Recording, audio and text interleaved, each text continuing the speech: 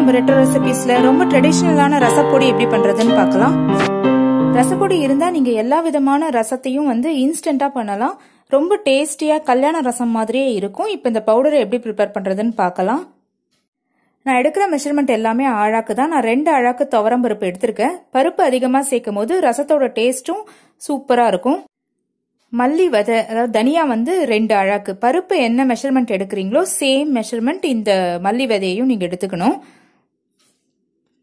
மிளகு 1/2 கப் எடுத்திருக்கேன். நீங்க அதிகமா எடுத்துக்கிட்டீங்கன்னா கலரும் மாறிடும். டேஸ்ட் எப்பயுமே மிளகு ரசம் மாதிரி இருக்கும். ஸோ இது கரெக்டா இருக்கும். சீரகம் 50 கிராம் 1/4 கப் எடுத்துக்கோங்க. நீங்க எந்த கப்ல மெஷர்மெண்ட் எடுக்கிறீங்களோ அதே கப்லேயே நீங்க கடைசி வரைக்கும் ஃபாலோ பண்ணிக்கலாம். வரமிளகா நான் 150 கிராம் எடுத்திருக்கேன். நீங்க நீட்டு மிளகாவா இருந்தாலும் காஷ்மீரி சில்லியா இருந்தாலும் பார்த்து எடுத்துக்கோங்க. இது நல்லா காரம் கொடுக்கும். வெந்தயம் 1 டீஸ்பூன், கடுகு ஒரு 1/4 டீஸ்பூன், எல்லாமே ஒரு ஃப்ளேவருக்காக தான் இதுல சேர்த்திருக்கேன்.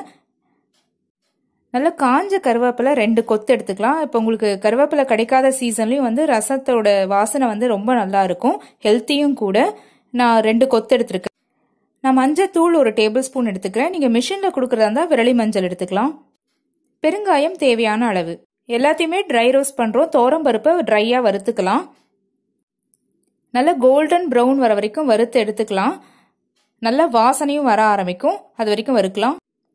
இப்ப பாருங்க நல்லா கலர் மாற ஆரம்பிச்சிருக்கு. இப்ப தனியா எடுத்து வச்சிடுறேன்.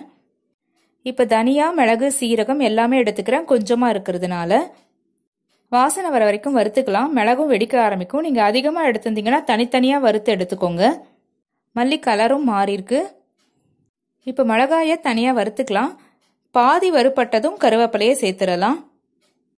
நீங்க நல்லா வெயிலையும் மொடமொடன்னு காய வச்சு எடுத்துக்கலாம். இப்ப இது எல்லாமே நல்லா வறுத்துக்கலாம். மிளகா உடையணும். உடைச்சு பார்த்தா அந்த மாதிரி வறுத்துக்கோங்க. நல்லா வறுப்பட்டாச்சு பாருங்க. கருவேப்பிலையும் நல்லா சுருங்கி இருக்கு. நல்லா கிறிஸ்பா இருக்கும். கொஞ்சம் ஆறுன அப்புறம் நீங்க கையில உடைச்சு பாத்தீங்கன்னா தெரியும் நல்லா உடையிற மாதிரி இருக்குன்னு. அப்பதான் அந்த பொடி நிறைய நாள் வச்சுக்க முடியும். இப்ப மிளகாயும் கருவேப்பிலையும் முதல்ல அரைச்சிக்கலாம் கோர்ஸா. அதுக்கப்புறம் வறுத்து வச்சது எல்லாத்தையும் சேர்த்து அரைச்சிடுறேன். மிளகாயும் கருவேப்பிலையும் அரைச்சாச்சு. இப்போ மற்றது எல்லாத்தையுமே ஒன்னா ஆட் பண்ணிடலாம். இப்போ 1 டேபிள் ஸ்பூன் பெருங்காயம், 1 டேபிள் ஸ்பூன் மஞ்சத்தூள் சேர்த்திருக்கேன். இந்த மாதிரி கோர்ஸா அரைச்சுக்கோங்க. ரொம்ப பருப்பா அரைச்சு எடுத்துட வேண்டாம். நீங்க வெறும் புளியில பூண்டு மிளகு சீரகம் சேர்க்கறத விட இந்த மாதிரி பொடியை சேர்த்தீங்கன்னா இன்னும் சூப்பரா இருக்கும். இப்போ நீங்க உங்களுக்கு வேணும்னா பூண்டையும் தட்டி போட்டுக்கலாம். வாசனையான ரசப்பொடி ரெடி ஆயாச்சு. ஆறுனதுக்கு அப்புறம் டைட் கண்டெய்னர்ல போட்டுக்கலாம். நான் இந்த மாதிரி கண்டெய்னர்ஸ் தான் யூஸ் பண்றேன். ஃப்ரண்ட்ல டிரான்ஸ்பரண்டா இருக்கிறதுனால ஈஸியா இருக்கும் ஐடென்டிஃபை பண்ண. லேபிள் பண்ண வேண்டிய வேலை இல்லை. இந்த ட்ரெடிஷனலான ரசப்பொடி பண்ற வீடியோ உங்களுக்கு பிடிச்சிருக்கும்னு நினைக்கிறேன். இந்த வீடியோ பிடிச்சிருந்தா லைக் பண்ணுங்க, ஷேர் பண்ணுங்க, சேனலை சப்ஸ்கிரைப் பண்ணுங்க. தேங்க்யூ.